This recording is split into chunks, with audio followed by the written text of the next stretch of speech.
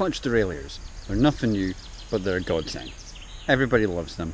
They're the best thing since the single ring up front. But does that clutch affect chain growth in your suspension? Your suspension is this kinematics based around an optimum front chain ring and rear sprocket, and something is inhibiting that derailleur cage moving, then the small bump sensitivity affected by your derailleur.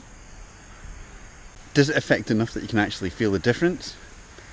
Should we even care? Is the ability to hold the chain more important?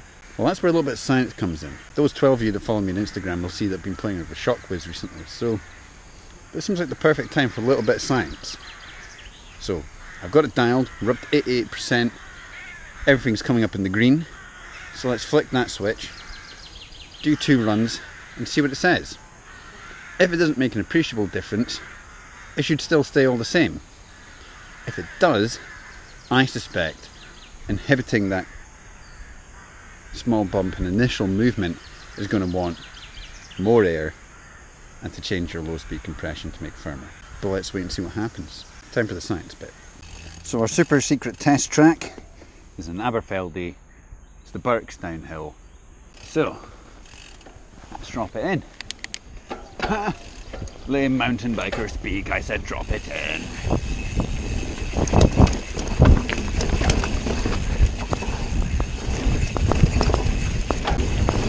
Now we've had a phenomenal rainstorm yesterday, which has tacked the track right up. Dry as a bone yesterday and quite slidey. Much tackier today. But there's a lot of leaf litter and little clumps. They're fun to smash through. Whatcha!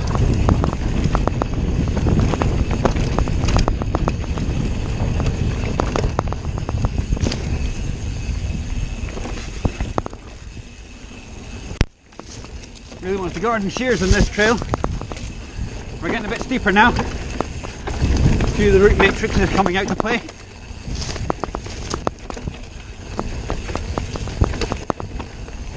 Woo.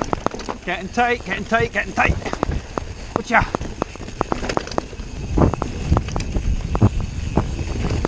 It is a little bit louder with the clutch off, which you would expect.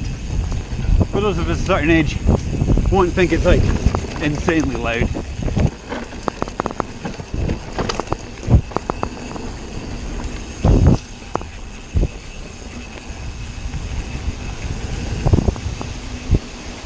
So, what did we learn? Clutch mechs do affect your suspension. Not really a big surprise there. We already know lots of different factors are inhibiting your suspension's free movement. Everything from pedaling action, chain growth, braking action, all these things are trying to inhibit the free movement of the suspension in different ways. And the clutch is just another element working against, adding an initial amount of friction to break through to get to any suspension travel. What I was surprised at was by how much, and that it wasn't just low speed compression, that it was also noticing a change in high speed compression. So it's affecting the travel the full way through that range of movement. So I'm going to start running all my mechs with the clutch turned off. Sometimes, not all the time, but a fair bit of the time I think. Because not only does it ease up that suspension, see, it shifts better. It's easier to shift at the lever, and it just shifts better. That's going to annoy a lot of people. The fact that all this time and effort and engineering is going into keeping that chain on, and the mech keeping your bike nice and quiet, just to switch it off.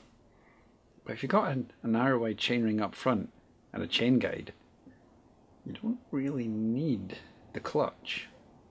You certainly don't need a clutch on the hardtail, and as we now have the science to back up, a small data set as it is, we now know that a full suspension frame will work better without it.